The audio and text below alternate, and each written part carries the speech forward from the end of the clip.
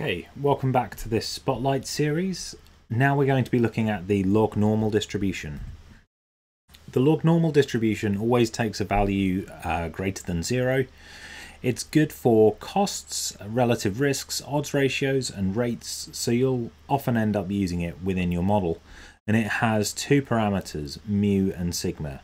And they are just like the mu and sigma in a normal distribution because if you take the log of a log-normal distributed variable, it has the normal distribution.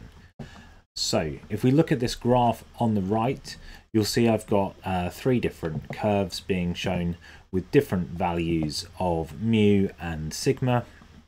If sigma is higher, such as in this light blue curve, then you get a more dispersed curve. If you want to use a log-normal distribution and you know the mean and the variance that you're aiming to use, then these equations here at the bottom use the method of moments to calculate what mu and sigma squared should be. So you might find those handy. As I mentioned, the log-normal distribution is often useful for relative risks and odds ratios. So if we have the contingency table as shown on the right here, so this column is people who are exposed to some treatment, this column is people who aren't exposed, and then in this row it's the number of people who have the event of interest, and in this row it's the people who don't have the event of interest. The log odds ratio and the log relative risk are approximately normal. So that means you can model the odds ratio or the relative risk with a log-normal distribution. And the formulas for these are quite nice in terms of what the standard error or the sigma parameter is going to be, just in terms of that contingency table.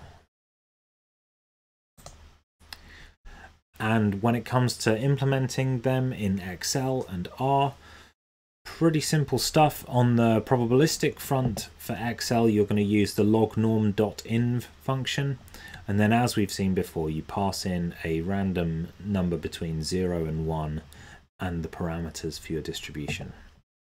Incidentally, if you want to get back the mean from this distribution, you can't just do exp of the mu parameter. You have to account for the fact that it's a skewed distribution, so you also have to add this sigma, square it and divide it by 2 before you take the exponential of that. And in R, you use the RL norm function. The first argument is the number of random variates you want out, and then it's the mu and the sigma parameters.